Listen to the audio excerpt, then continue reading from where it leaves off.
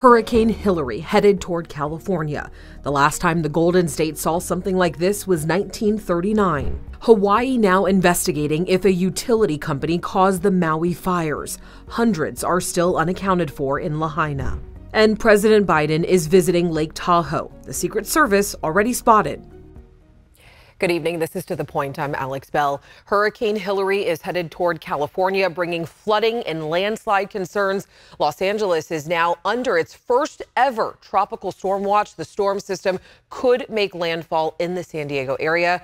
We are live across the state. We have Jenny Day, who is at Imperial Beach in San Diego County with storm preparations that are underway. Our Roxanne Elias is at the Sacramento International Airport with more on conditions. But tonight, we start with meteorologist Carly Gomez, who is tracking the timing of this storm. Good evening, Carly. Good evening, Alex. Yeah, we are watching Hilary now, still a Category 4 and hanging on to that status just a little bit longer. Whether or not it intensifies is still to be seen. We do expect it to become a Category 3 at least within the next 12 to 24 hours. Now, the outer bands of the system starting to push toward Cabo San Lucas, as we've seen areas like La Paz already being inundated with heavy rain and those strong winds. Now, the hurricane, 130-mile-per-hour winds currently moving northwest, about 12 miles per hour. The track expected to head toward the north there around about midnight or so on Saturday. Into your finally Sunday, we start tracking it as a Category 2 around midnight as well. And then finally, whether or not it remains a 2 or a 1 at landfall into San Diego there is still to be seen. Maybe a 1, it may be a tropical storm, but the effects are expected to be damaging. Strong winds, heavy rain, flash flooding potential, and of course, the tropical storm watch that is now in effect. Waves could be as high as 5 to 8 feet with gusts up to 45 miles per hour. And this is Sunday evening, Sunday night to Monday morning. We'll see that in effect there, and that heavy rain expected to head our way. We'll talk more about that coming up. And San Diego is preparing for this storm system. Jenny Day is live in Imperial Beach, where flooding is not unheard of. Good evening, Jenny.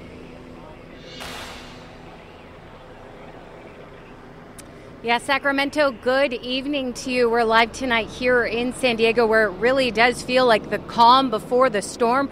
Right now we have sunny and blue skies, but locals do know that Hilary is coming. Take a look at this market, just steps away from the sand, and they are already boarding things up. San Diego, more like Miami today, preparing for a rare summer storm, a hurricane off the coast of possible historic proportions. We're just getting sandbags because last time I didn't have them, and I wish I did. Imperial Beach is prone to flooding. Dottie Kuza owns a little boutique hotel here and has seen it happen. We have like chairs in the front. We just like fold all those up, tie them down. I'm personally going to stay there in the office to make sure that nothing happens. The nearby Tijuana River is also a concern. For decades now, it backs up from trash and sewage, even after a small amount of rain. That's led to beach closures in IB for more than a year now. We're expecting anywhere between 1 to 2, let's call it 2 to 3 inches of rain. That means that the river can flow up to 1 billion gallons of water per day, and all of that will be tainted with toxic sewage. So we could see impacts going up the coast all the way up to Point Loma. Our neighbors across the border are also in Hilary's path. The governor of Baja California warning residents to only leave their homes if necessary. No salgas de casa si no es necesario. She added that safety is the most important thing. Hurricane Hilary is currently packing 130-mile-per-hour wind gusts. Should weaken to a tropical storm by the time she gets to us, marking only the second time in San Diego history. I also spoke with an engineering professor at SDSU. Have plans how you want to evacuate. He says the rainfall could surpass our yearly historical average in just a few days, and our infrastructure is simply not equipped to handle that. You might see trees broken, you might see damages to the vehicles, to the buildings, to the infrastructure.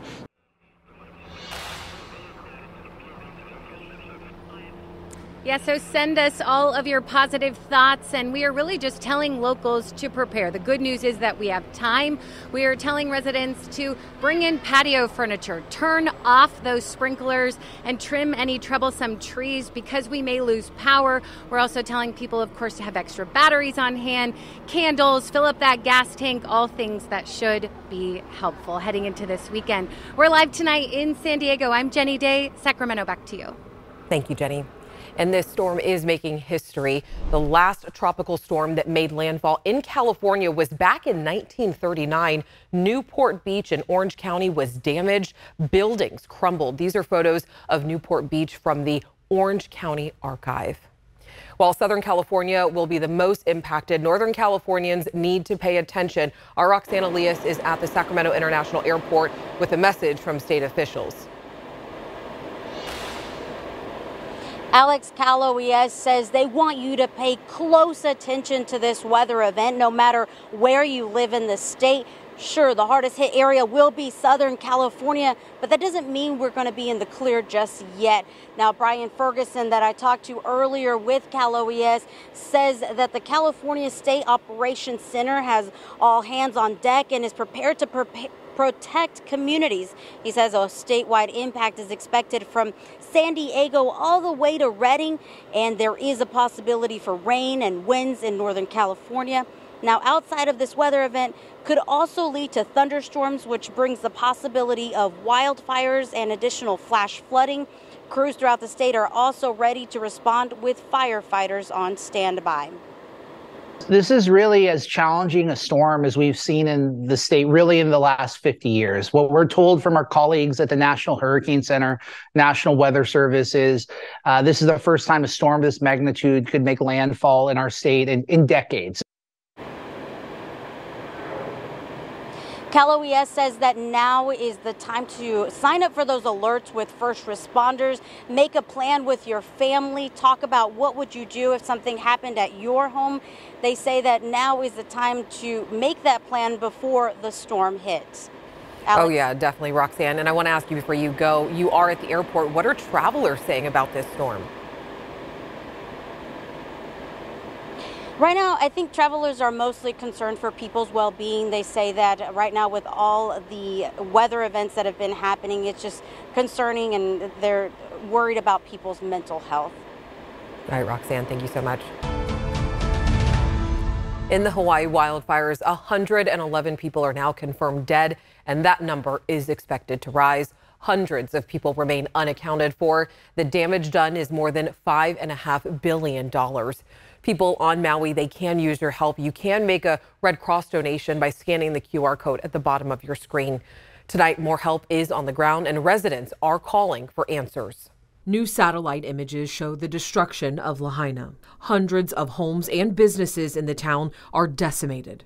An official cause to what ignited the nation's deadliest wildfire in the last century is still under investigation, though clues point to downed power lines from extreme high winds. Hawaiian Electric is conducting an investigation. Lawsuits have already been filed against them. And Hawaii's State Attorney General office says they are working with a third party to launch their own probe. More than half of the burn areas have now been surveyed, and the number of search dogs doubled from 20 to 40 to help speed up the recovery effort. One father shares how he fought the fires while standing on 2 broken feet. I knew that my feet were in bad shape, but I didn't have time to worry about myself. I go, I can do something. I can help these people. I can put out these fires. I know I can. 3 days later, the father reunited with his son, who also managed to survive. And tonight, more federal aid is on the ground on Maui. FEMA says about 1,000 federal workers are starting to move survivors from shelters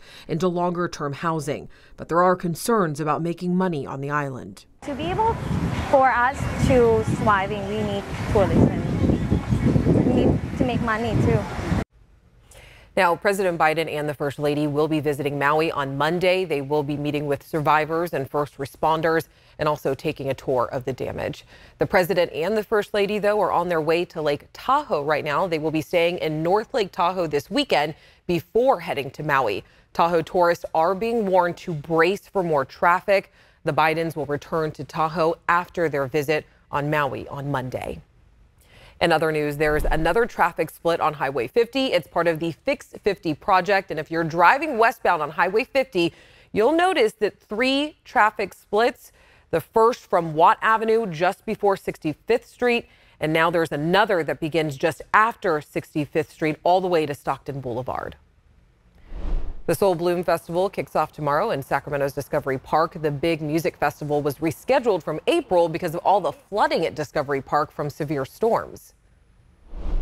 Next, on To The Point, families in need throughout California can now get extra free money for fresh food.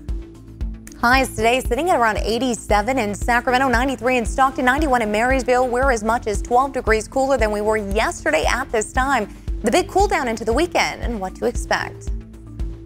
And harvesting sea urchins to help other animals.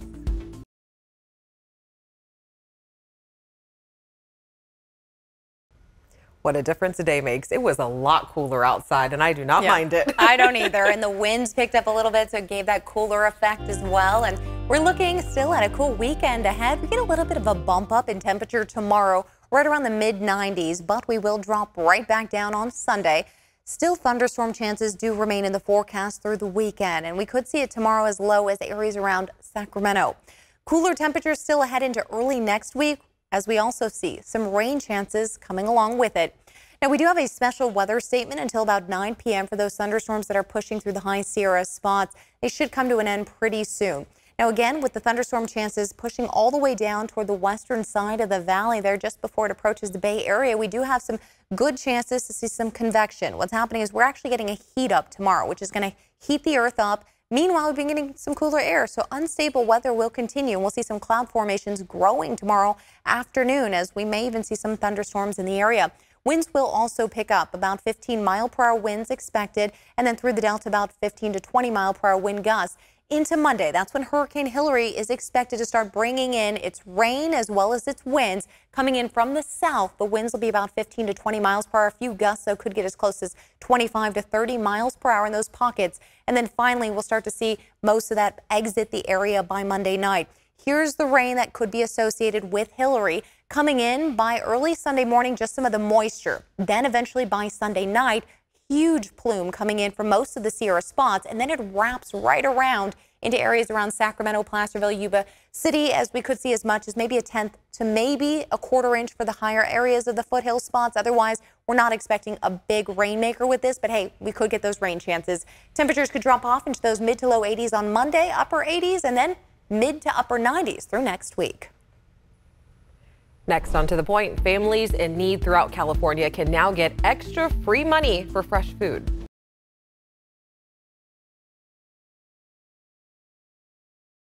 Families in need throughout California can now get extra free money for fresh food, and we want to help spread the word, of course. So Becca Habecker takes us to the farmers market to show us the difference that this is making in families' lives.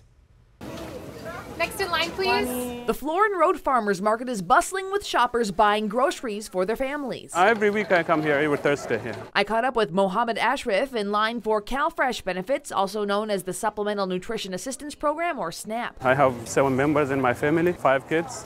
So I need a lot of things to buy. I can help. Who's next? People in the program get a certain amount of money per month for groceries, which they can spend at a store or at any participating farmers market throughout the state, getting market dollars to spend at the booths of local farmers. But now, through the end of the year, thanks to a grant, CalFresh customers can get an additional $15 at each market. Spend 15 CalFresh dollars, get 15 free through Market Match. The beauty of Market Match and the way it gets people out to the farmers market is for people who, are food insecure or low income. It stretches their grocery budget. Sam Greenlee is executive director of Alchemist CDC, the nonprofit that runs the CalFresh booths at 8 farmers markets in Sacramento County, including this one. Every Thursday, some 500 CalFresh customers come to the Florin Road Farmers Market, and Alchemist CDC program assistant Nathan Dow says he'd like to see all of them get those 15 extra dollars. Just because the cost of living has been rising and other things like that, they've been really appreciative because now they can get more produce for their money, basically. The cap is a $15 match per visit, but people can get that extra benefit several times per month as long as they can match it with their remaining monthly CalFresh funds. If they come out each week, that $15 turns into $60 in a month.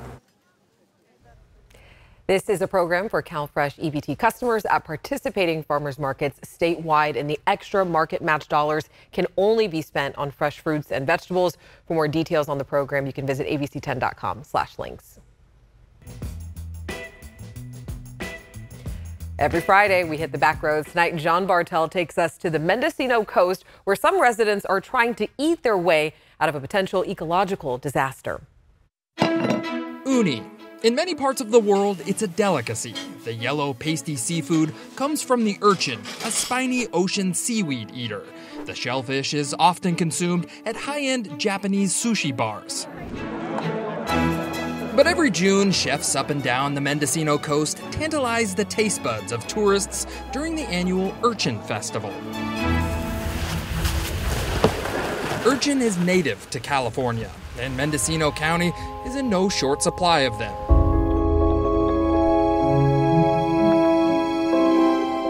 The ocean floor is covered with them. I mean, they're everywhere, and if you're looking to harvest some for yourself, one of the easiest places to pluck them out of the water is at Van Dam State Beach in the town of Little River.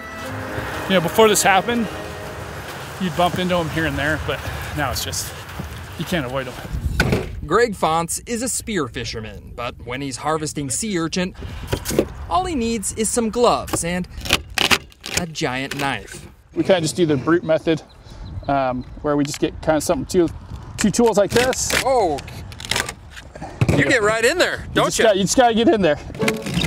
The only edible part of a sea urchin is the uni, or the yellowish orange stuff inside the hard spiky shell, and the traditional way to eat it is raw. Is there a way you do it? Just slurp it down. You're either gonna gag or not. Some of it, when you really get in there, you know, the top layer, the top. Layers of flavor. Layers of flavor. Okay, I'm just gonna swallow. Oh, yeah. So the top layer, oh, it's in there. To say the least, uni is an acquired taste. A taste that Mendocino County hopes can be acquired by tourists because there's an overabundance of sea urchin. This is what we're trying to actively remove from the ecosystem, are these purple sea urchin. Anna Newman is a harbor master for the Noyo district, and the reason she wants the purple urchin gone is because they're eating up the coastal kelp forest that the fish and other aquatic life need to live in. And then he'll eat the top part of the blade, he'll eat on the stipe. Purple urchin is native to California, but sometime around 2014, a warm water eddy moved into Mendocino and Sonoma County's coasts, wreaking havoc on the ecosystem, causing important sea life to move out of the kelp forest and into colder water. They all started feeding and they all started breeding. So we really got this perfect effect that allowed the purple urchin abundance to just absolutely skyrocket. At the same time, the area is recovering from sea star wasting disease, which killed the purple urchin's main predator, the 20-armed sea starfish. And you've heard the saying that cockroaches will inherit the earth. These little guys, purple urchin, will inherit the sea. With the natural predators out of the equation, humans have to step in. The whole situation prompted the festival, I guess.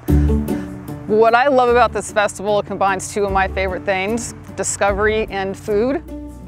Callie Dim is the owner of the Little River Inn and Restaurant and one of the main organizers for Mendocino County's Urchin Festival, an event that encourages people to eat uni. What exactly are we eating in here? Gonads. Gonads? Gonads. Also known as genitals? Not genitals, what's inside the genitals? Well, after hearing that, my high school biology teacher would be pretty disappointed in me. The real definition of gonads is reproductive organs. In the case of the sea urchin, it's called roe or uni, and Callie is trying to show people that you don't just have to eat it raw. Joe Perez is a chef at the Little River Inn and one of the many chefs in Mendocino County enhancing the flavor of uni. This looks so much nicer than when it came out of this thing over here. Yeah. Joe hoped to change my mind on the taste of uni by mixing it in deviled eggs and... Cheers. Yeah. All right. I'll tell you, he succeeded. Oh, wow. This is 1,000 times. This is the better? best deviled egg I've ever had in my life. Right on, thank you. Conservationists, scientists, and the fishing industry are all working together to reduce the purple urchin population. There's no one solution that will fix this, but eating their way out of Mendocino's sea urchin problem can't hurt. Your goal is to take a problem and turn it into food. Find food. Yes. Yes, and educate people along the way. From the urchin-rich waters of Van Dam State Beach, I'm John Bartel. Hope to see you on the back roads. I don't know if I can eat you again.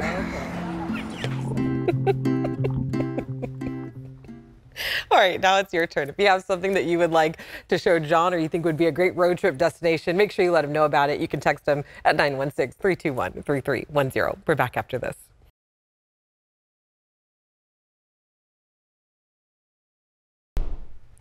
You can now show your driver's license or identification card on your phone. The DMV is piloting this at a few airports. Enrollment is free but limited, and you still need to carry your physical driver's license or ID card. We have more information on abc10.com/tothepoint. Thank you so much for joining us tonight. If you have something that you want us to look into, make sure you reach out to me and the team. Let us know what's going on in your community. We read all of your comments, emails, and text messages. Have a great night. I'll see you on Monday.